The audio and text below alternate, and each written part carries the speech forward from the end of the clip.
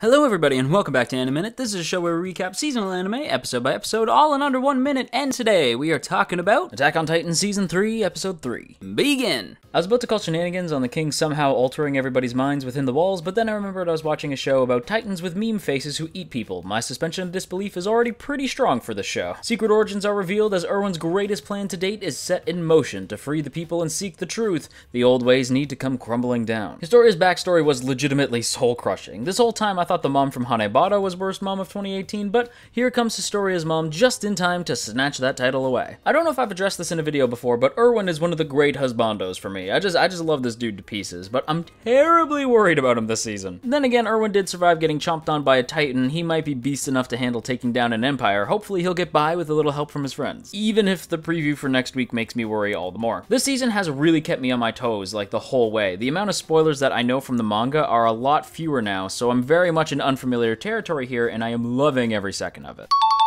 And that's gonna do it for another episode of Animinute, everybody, so I hope you enjoyed. If you did enjoy today's video and you feel like helping out the channel, by all means, liking the video and sharing the video are great ways to help this channel grow. And if you're feeling super generous and you feel like helping a hobbit out, by all means, check out my Ko-fi page in the link below. Until our next meeting, don't scary.